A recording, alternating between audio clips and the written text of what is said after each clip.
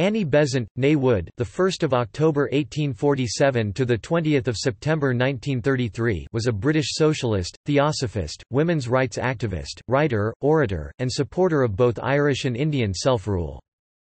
In 1867, Annie, at age 20, married Frank Besant, a clergyman, and they had 2 children.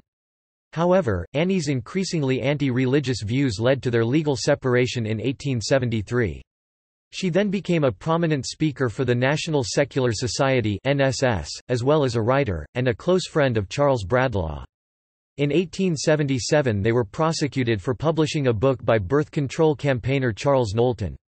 The scandal made them famous, and Bradlaugh was subsequently elected MP for Northampton in 1880. Thereafter, she became involved with union actions, including the Bloody Sunday demonstration and the London Matchgirls strike of 1888. She was a leading speaker for both the Fabian Society and the Marxist Social Democratic Federation (SDF). She was also elected to the London School Board for Tower Hamlets, topping the poll, even though few women were qualified to vote at that time. In 1890 Besant met Helena Blavatsky, and over the next few years her interest in Theosophy grew, whilst her interest in secular matters waned. She became a member of the Theosophical Society and a prominent lecturer on the subject. As part of her Theosophy-related work, she travelled to India. In 1898 she helped establish the Central Hindu College, and in 1922 she helped establish the Hyderabad Sindh National Collegiate Board in Mumbai, India.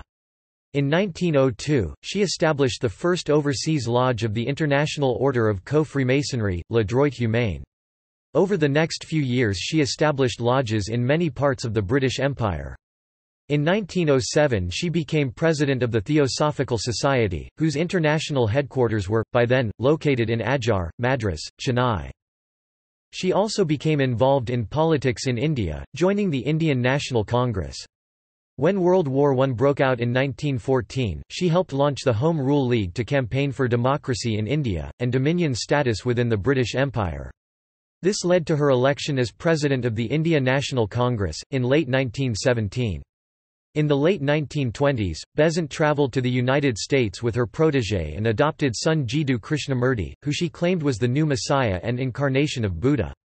Krishnamurti rejected these claims in 1929. After the war, she continued to campaign for Indian independence and for the causes of Theosophy, until her death in 1933.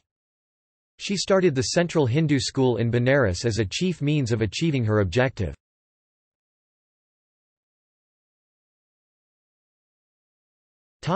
Early life. Annie Wood was born in 1847 in London into a middle-class family of Irish origin. She was proud of her heritage and supported the cause of Irish self-rule throughout her adult life. Her father died when she was 5 years old, leaving the family almost penniless. Her mother supported the family by running a boarding house for boys at Harrow School.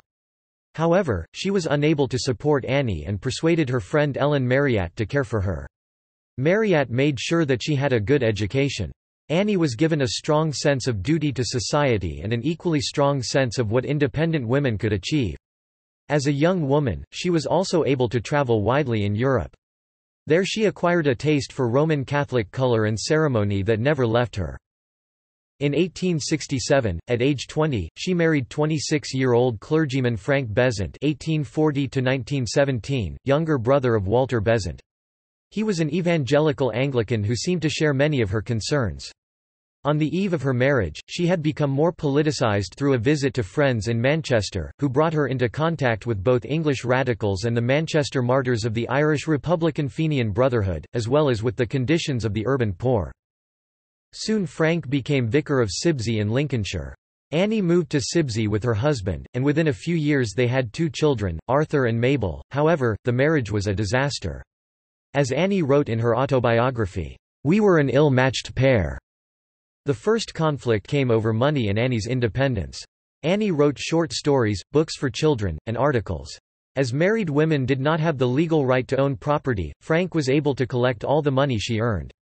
Politics further divided the couple. Annie began to support farm workers who were fighting to unionize and to win better conditions. Frank was a Tory and sided with the landlords and farmers. The tension came to a head when Annie refused to attend communion.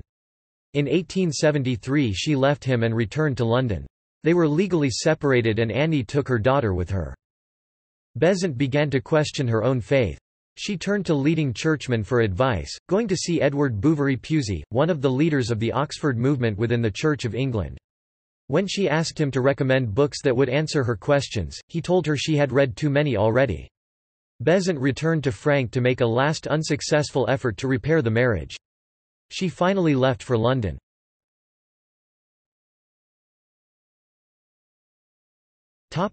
Birkbeck. In the late 1880s she studied at the Birkbeck Literary and Scientific Institution, where her religious and political activities caused alarm. At one point the institution's governors sought to withhold the publication of her exam results.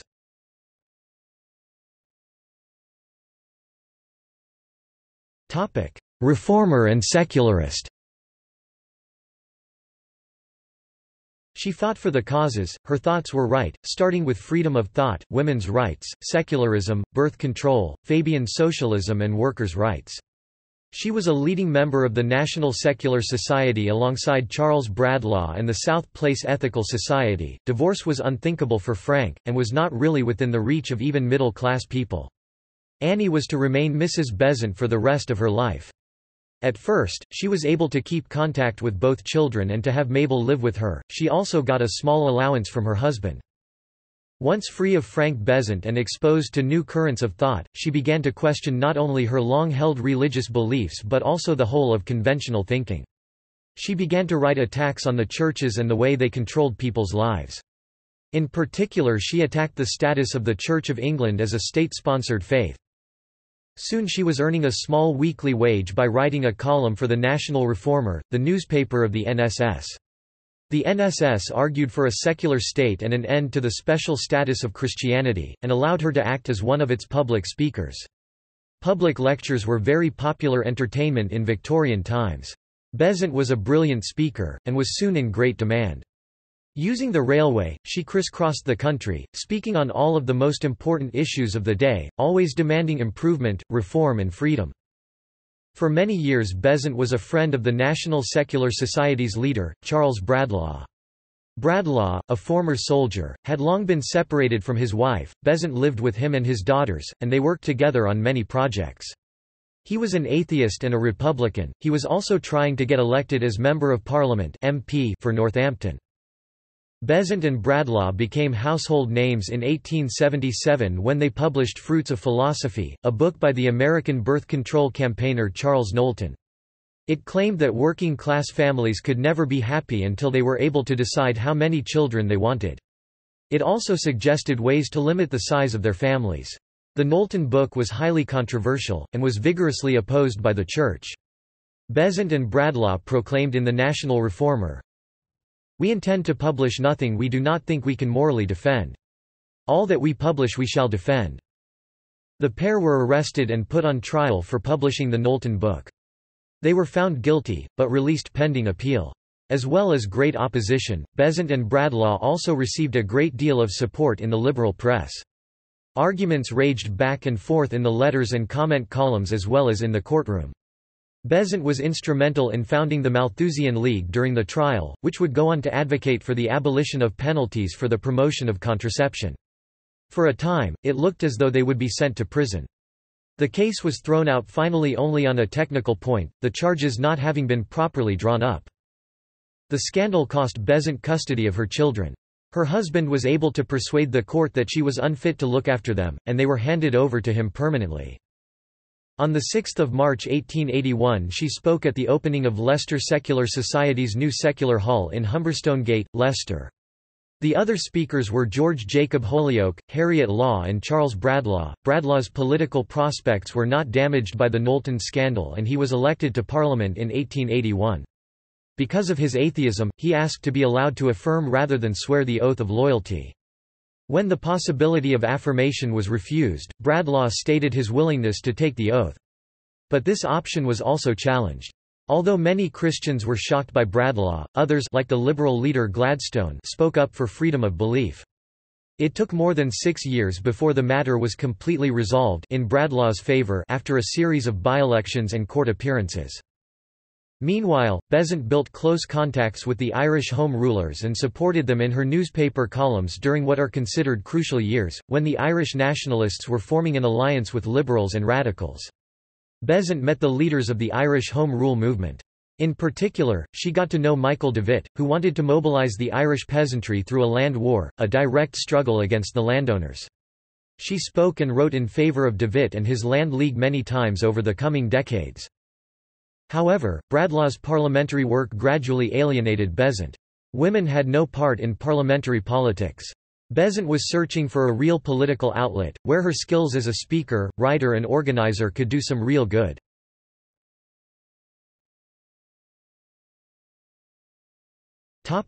Political activism. For Besant, politics, friendship and love were always closely intertwined. Her decision in favour of socialism came about through a close relationship with George Bernard Shaw, a struggling young Irish author living in London, and a leading light of the Fabian Society. Annie was impressed by his work and grew very close to him too in the early 1880s. It was Besant who made the first move, by inviting Shaw to live with her. This he refused, but it was Shaw who sponsored Besant to join the Fabian Society. In its early days, the society was a gathering of people exploring spiritual, rather than political, alternatives to the capitalist system. Besant began to write for the Fabians. This new commitment, and her relationship with Shaw, deepened the split between Besant and Bradlaugh, who was an individualist and opposed to socialism of any sort. While he defended free speech at any cost, he was very cautious about encouraging working-class militancy. Unemployment was a central issue of the time, and in 1887 some of the London unemployed started to hold protests in Trafalgar Square. Besant agreed to appear as a speaker at a meeting on 13 November. The police tried to stop the assembly, fighting broke out, and troops were called. Many were hurt, one man died, and hundreds were arrested. Besant offered herself for arrest, an offer disregarded by the police. The events created a great sensation, and became known as Bloody Sunday. Besant was widely blamed, or credited, for it. She threw herself into organizing legal aid for the jailed workers and support for their families. Bradlaugh finally broke with her because he felt she should have asked his advice before going ahead with the meeting. Another activity in this period was her involvement in the London Matchgirls' strike of 1888. She was drawn into this battle of the New Unionism by a young socialist, Herbert Burroughs. He had made contact with workers at Bryant and May's Match Factory in Bow, London, who were mainly young women and were very poorly paid. They were also prey to industrial illnesses, like the bone-rotting phossy jaw, which was caused by the chemicals used in match manufacture. Some of the match workers asked for help from Burroughs and Besant in setting up a union. Besant met the women and set up a committee, which led the women into a strike for better pay and conditions, an action that won public support. Besant led demonstrations by match girls, who were cheered in the streets, and prominent churchmen wrote in their support. In just over a week they forced the firm to improve pay and conditions. Besant then helped them to set up a proper union and a social center. At the time, the matchstick industry was a very powerful lobby, since electric light was not yet widely available, and matches were an essential commodity. In 1872, lobbyists from the match industry had persuaded the British government to change its planned tax policy. Besant's campaign was the first time anyone had successfully challenged the match manufacturers on a major issue, and was seen as a landmark victory of the early years of British socialism. During 1884, Besant had developed a very close friendship with Edward Aveling, a young socialist teacher who lived in her house for a time. Aveling was a scholarly figure, and it was he who first translated the important works of Marx into English. He eventually went to live with Eleanor Marx, daughter of Karl Marx. Aveling was a great influence on Besant's thinking and she supported his work, yet she moved towards the rival Fabians at that time. Aveling and Eleanor Marx had joined the Marxist Social Democratic Federation and then the Socialist League, a small Marxist splinter group which formed around the artist William Morris. It seems that Morris played a large part in converting Besant to Marxism, but it was to the SDF, not his Socialist League, that she turned in 1888. She remained a member for a number of years and became one of its best speakers. She was still a member of the Fabian Society. Neither she nor anyone else seemed to think the two movements incompatible at the time. Soon after joining the Marxists, Besant was elected to the London School Board in 1888. Women at that time were not able to take part in parliamentary politics, but had been brought into the local electorate in 1881. Besant drove about with a red ribbon in her hair, speaking at meetings. "No more hungry children," her manifesto proclaimed. She combined her socialist principles with feminism. "I ask the electors to vote for me, and the non-electors to work for me because women are wanted on the board and there are too few women candidates." Besant came out on top of the poll in Tower Hamlets, with over 15,000 votes. She wrote in the National Reformer, "10 years ago, under a cruel law, Christian bigotry robbed me of my little child.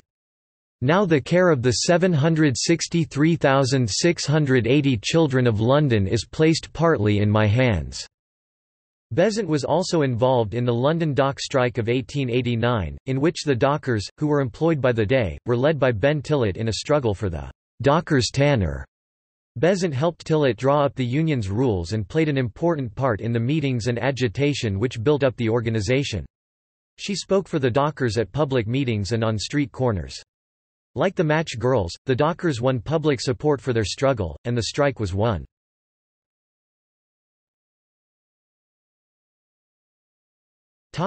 Theosophy.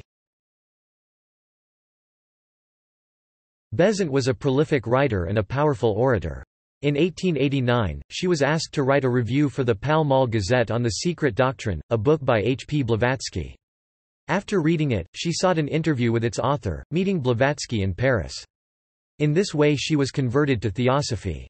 Besant's intellectual journey had always involved a spiritual dimension, a quest for transformation of the whole person.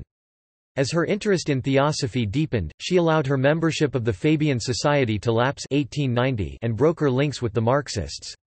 In her autobiography, Besant follows her chapter on socialism with "Through Storm to Peace," the peace of Theosophy. In 1888, she described herself as marching toward the Theosophy that would be the glory of her life. Besant had found the economic side of life lacking a spiritual dimension, so she searched for a belief based on love.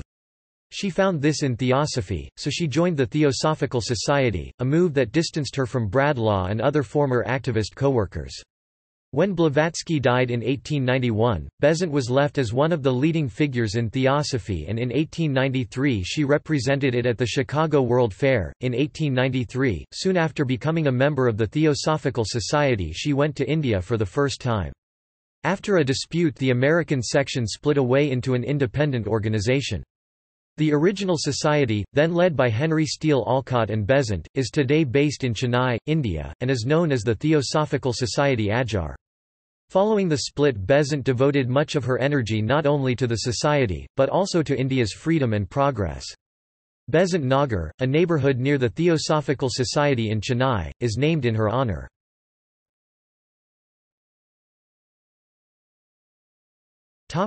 Co-freemasonry. Besant saw Freemasonry, in particular Co-freemasonry, as an extension of her interest in the rights of women and the greater brotherhood of man, and saw Co-freemasonry as a movement which practiced true brotherhood, in which women and men work side by side for the perfecting of humanity. She immediately wanted to be admitted to this organization, known now as the International Order of Freemasonry for Men and Women, Le Droit Humain. The link was made in 1902 by the Theosophist Francesca Arundel, who accompanied Besant to Paris, along with 6 friends. They were all initiated, passed and raised into the first 3 degrees, and Annie returned to England, bearing a charter, and founded there the first lodge of international mixed masonry, Le Droit Humain. Besant eventually became the order's most puissant Grand Commander, and was a major influence in the international growth of the order.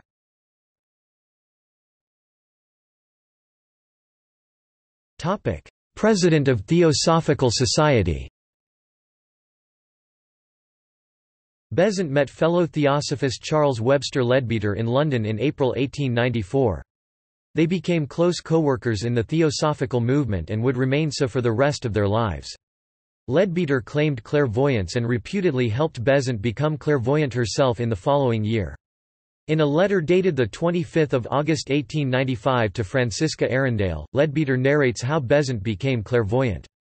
Together they clairvoyantly investigated the universe, matter, thought forms, and the history of mankind, and co-authored a book called Occult Chemistry. In 1906 Leadbeater became the center of controversy when it emerged that he had advised the practice of masturbation to some boys under his care and spiritual instruction. Leadbeater stated he had encouraged the practice to keep the boys celibate, which was considered a prerequisite for advancement on the spiritual path. Because of the controversy, he offered to resign from the Theosophical Society in 1906, which was accepted. The next year Besant became president of the society, and in 1908, with her express support, Leadbeater was readmitted to the society. Leadbeater went on to face accusations of improper relations with boys, but none of the accusations were ever proven and Besant never deserted him. Until Besant's presidency, the society had as one of its foci Theravada Buddhism and the island of Sri Lanka, where Henry Alcott did the majority of his useful work. Under Besant's leadership there was more stress on the teachings of the Aryavarta, as she called Central India, as well as on esoteric Christianity. Besant set up a new school for boys, the Central Hindu College at Benares, which was formed on underlying theosophical principles, and which counted many prominent theosophists in its staff and faculty. Its aim was to build a new leadership for India. The students spent 90 minutes a day in prayer and studied religious texts, but they also studied modern science. It took 3 years to raise the money for the CHC, most of which came from Indian princes. In April 1911, Besant met Pandit Madan Mohan Malviya and they decided to unite their forces and work for a common Hindu university at Benares. Besant and fellow trustees of the Central Hindu College also agreed to Government of India's precondition that the college should become a part of the new university. The Benares Hindu University started functioning from 1 October 1917 with the Central Hindu College as its first constituent college. Blavatsky had stated in 1889 that the main purpose of establishing the society was to prepare humanity for the future reception of a torch-bearer of truth, an emissary of a hidden spiritual hierarchy that, according to Theosophists, guides the evolution of mankind. This was repeated by Besant as early as 1896. Besant came to believe in the imminent appearance of the emissary, who was identified by Theosophists as the so-called world teacher. Topic: World Teacher Project. In 1909, soon after Besant's assumption of the presidency, Leadbeater discovered 14-year-old Jiddu Krishnamurti (1895–1986), a South Indian boy who had been living, with his father and brother, on the grounds of the headquarters of the Theosophical Society at Adyar, and declared him the probable vehicle for the expected world teacher. The discovery and its objective received widespread publicity and attracted worldwide following, mainly among Theosophists. It also started years of upheaval, and contributed to splits in the Theosophical Society and doctrinal schisms in Theosophy. Following the discovery, Jiddu Krishnamurti and his younger brother Nityananda Nitya were placed under the care of Theosophists, and Krishnamurti was extensively groomed for his future mission as the new vehicle for the world teacher. Besant soon became the boys' legal guardian with the consent of their father, who was very poor and could not take care of them. However, his father later changed his mind and began a legal battle to regain the guardianship, against the will of the boys. Early in their relationship, Krishnamurti and Besant had developed a very close bond and he considered her a surrogate mother, a role she happily accepted. His biological mother had died when he was 10 years old, in 1929, 20 years after his discovery. Krishnamurti, who had grown disenchanted with the World Teacher Project, repudiated the role that many Theosophists expected him to fulfill. He dissolved the Order of the Star in the East, an organization founded to assist the World Teacher in his mission, and eventually left the Theosophical Society and Theosophy at large. He spent the rest of his life traveling the world as an unaffiliated speaker, becoming in the process widely known as an original, independent thinker on philosophical, psychological, and spiritual subjects. His love for Besant never waned, as also was the case with Besant's feelings towards him, concerned for his well-being after he declared his independence. She had purchased 6 acres (2.4 hectares) of land near the Theosophical Society estate, which later became the headquarters of the Krishnamurti Foundation India.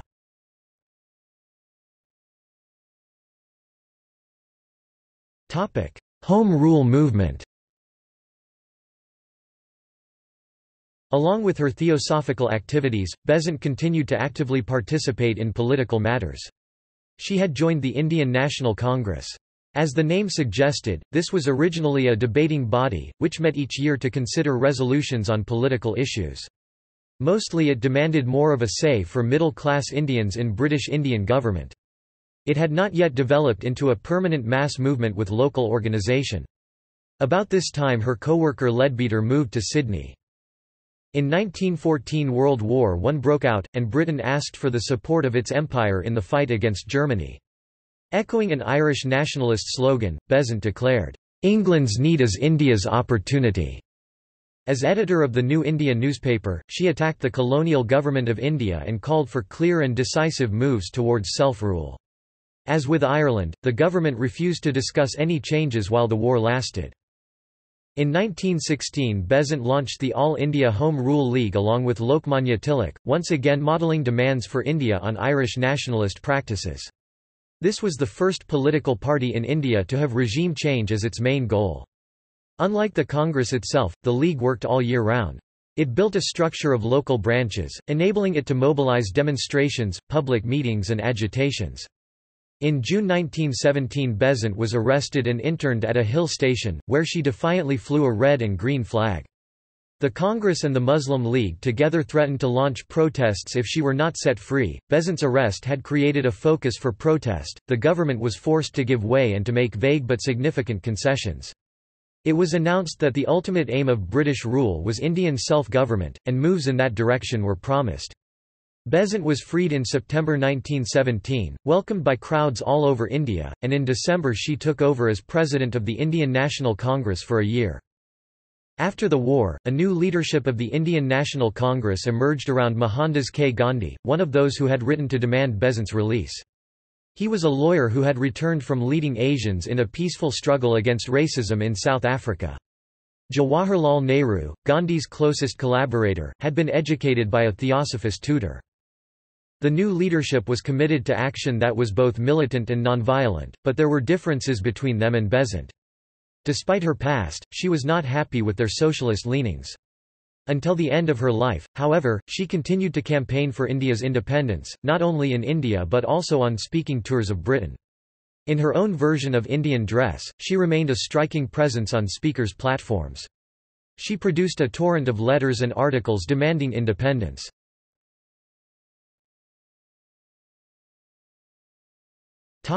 Later years and death. Besant tried as a person, theosophist, and president of the Theosophical Society, to accommodate Krishnamurti's views into her life. Without success, she vowed to personally follow him in his new direction, although she apparently had trouble understanding both his motives and his new message. The two remained friends until the end of her life. In 1931 she became ill in India. Besant died on 20 September 1933, at age 85, in Ajar, Madras Presidency, British India. Her body was cremated. She was survived by her daughter, Mabel. After her death, colleagues Jiddu Krishnamurti, Aldous Huxley, Guido Ferrando, and Rosalind Rajagopal, built the Happy Valley School in California, now renamed the Besant Hill School of Happy Valley in her honor.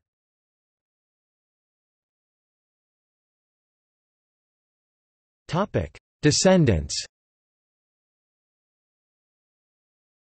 The subsequent family history became fragmented. A number of Besant's descendants have been traced in detail from her son Arthur Digby's side. Arthur Digby Besant (1869–1960) was president of the Institute of Actuaries, 1924–26. He wrote the Besant Pedigree (1930) and was director of the Theosophical bookstore in London. One of Arthur Digby's daughters was Sylvia Besant, who married Commander Clem Lewis in the 1920s. They had a daughter, Kathleen Mary, born in 1934, who was given away for adoption within 3 weeks of the birth and had the new name of Lavinia Pollock. Lavinia married Frank Castle in 1953 and raised a family of 5 of Besant's great-great-grandchildren, James, Richard, David, Fiona and Andrew Castle, the last and youngest sibling being a former British professional tennis player and now television presenter and personality.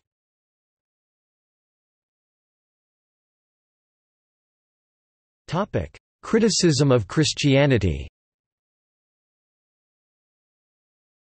Besant opined that for centuries the leaders of Christian thought spoke of women as a necessary evil, and that the greatest saints of the Church were those who despised women the most. Against the teachings of eternal torture, of the vicarious atonement, of the infallibility of the Bible, I leveled all the strength of my brain and tongue, and I exposed the history of the Christian Church with unsparing hand, its persecutions, its religious wars, its cruelties, its oppressions. Annie Besant, An Autobiography, Chapter 7.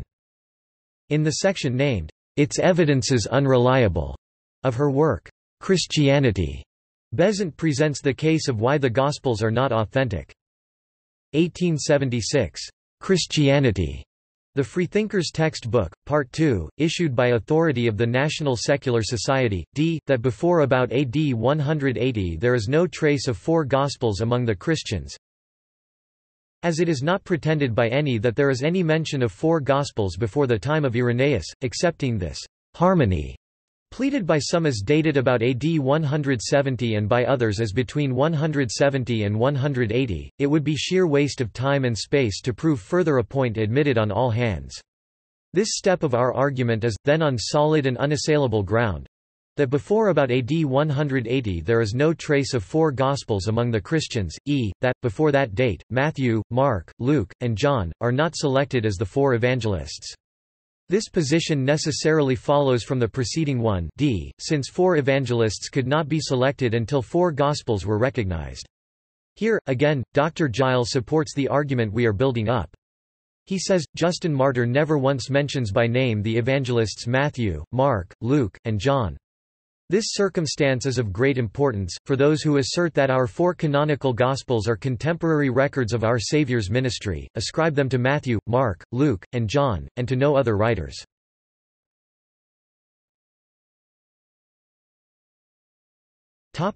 Works. Besides being a prolific writer, Besant was a practiced stump orator, who gave 66 public lectures in 1 year. She also engaged in public debates. List of works on online books 1. List of work on Open Library 2. The Political Status of Women 1874. Christianity, Its Evidences, Its Origin, Its Morality, Its History 1876. The Law of Population 1877. My Path to Atheism 1878, 3rd ed. 1885. Marriage, As It Was, As It Is, and As It Should Be, A Plea for Reform 1878.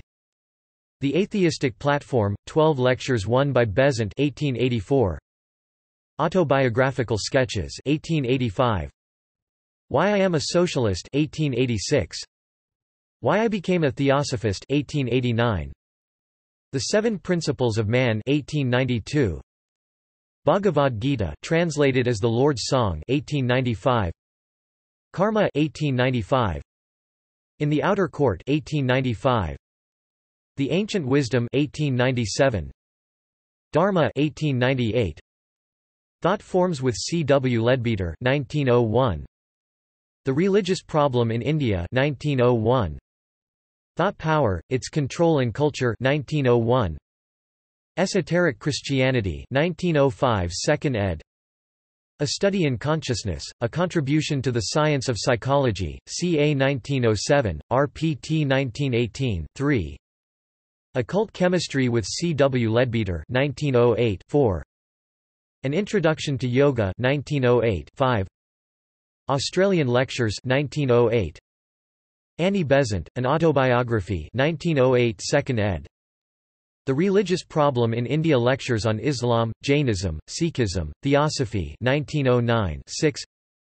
Man and His Bodies 1896, RPT 1911, 7. Elementary Lessons on Karma 1912. A Study in Karma 1912. Initiation, The Perfecting of Man 1912, 8. Man's Life in This and Other Worlds 1913 9. Man, Whence, How and Whither with C. W. Leadbeater 1913 10. The Doctrine of the Heart 1920 11. The Future of Indian Politics 1922.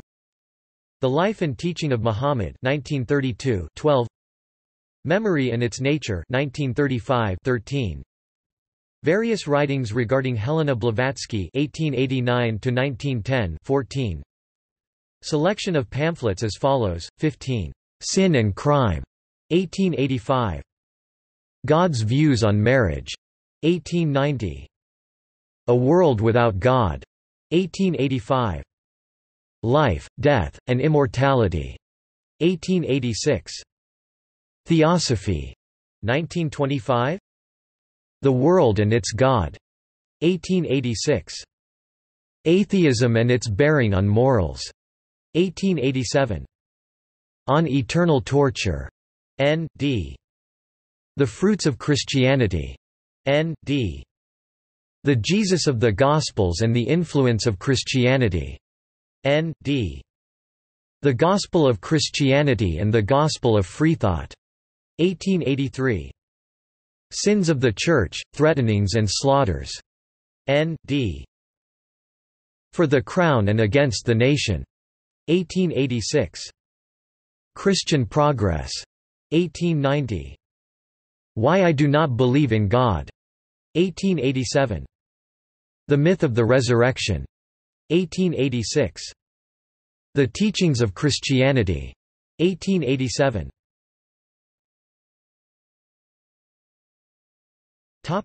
See also: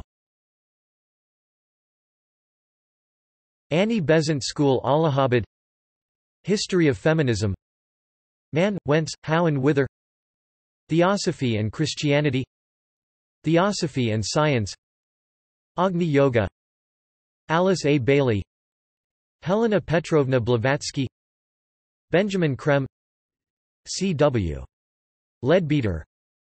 Helena Rarick.